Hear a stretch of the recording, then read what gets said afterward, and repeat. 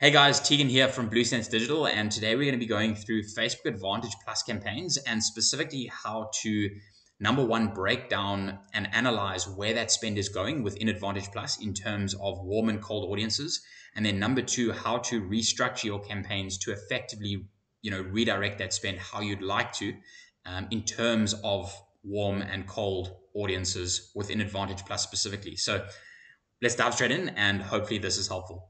So diving straight into it, the two campaigns I want to focus on are specifically these two Advantage Plus campaigns.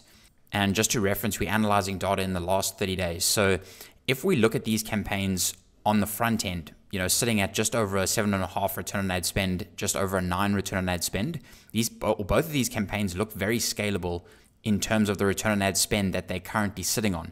Now, one thing to note that generally speaking is a bit of a red flag off the mark is specifically with regards to this frequency metric. So frequency is the number of times that any user within or that is being targeted by that specific campaign has seen the ad from that campaign in that time period.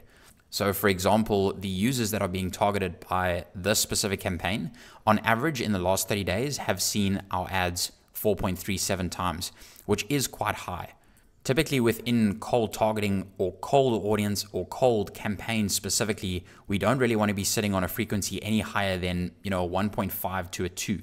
And then anything over a 3 or frequency of 3 within cold targeting campaigns, generally speaking, is a no-no. So, having a frequency of this does kind of raise a red flag. Now, how do we analyze where that spend is going in terms of cold and warm audiences? In this breakdown section up at the top right over here, click on that, and then you can break the campaigns down, specifically Advantage Plus campaigns, by audience type. And as you can see here, this now obviously breaks the Advantage Plus campaigns data down into existing customers and new customers. And as you can see over here, number one, the majority of our spend is currently going into existing customers, and the majority of performance of this campaign is coming from existing customers. So let's say, if to just expand out here again, if you had to look at this campaign from a top level view, you might think this campaign was really scalable. Then when you increase budgets, yes, you might see a bump in performance, within the first couple days, but then the campaign would quickly die off after that, because over those first few days you burned through that existing audience. And now when the campaign expands out to cold audiences or colder audiences, then performance, drops off a cliff. So that is the most effective way to essentially break down where that spend is going.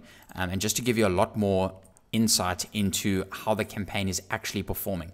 And pretty much the same goes for this Advantage Plus campaign over here as well. Again, majority of that spend is going into existing customers, and most of that performance is again coming from existing customers as well. So how do we control this, or firstly, how do we set this breakdown section up effectively within Advantage Plus? So if you haven't set this up on the back end of your ad account settings, this audience type breakdown won't work. So just to dive into this, in order to set this up, go to ad account settings. Then just ensure that you've got ad account setup selected up at the top left over here. And then under this section over here, so Advantage Plus shopping campaigns, you can essentially outline what defines your existing customer segment. So we've personally just added in 180-day purchases, 180-day visitors, and then 90-day add to carts. You could potentially add in, Facebook engages, Instagram engages as well. But that's obviously just completely up to you. So once you've added in those audience segments, then that breakdown will work effectively within the Facebook Ads Manager dashboard itself.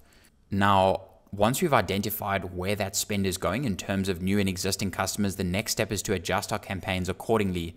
Let's say, for example, this specific campaign over here that we launched, just targeting 100% cold audiences, to see how that would, or how performance there would compare to one of these two previous structures. So just to dive into the campaign settings in order to make that possible. So go into your campaign settings, scroll down to this section over here where it says existing customer budget cap. So as it mentions in the description over here, set a maximum budget percentage to spend on your existing customers.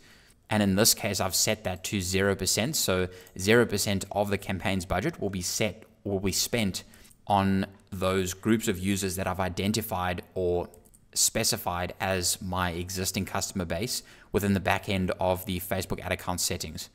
So that's everything I wanted to touch on. Hopefully that was valuable.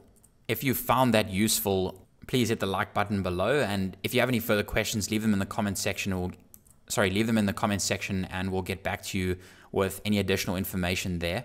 And we'll see you in the next one.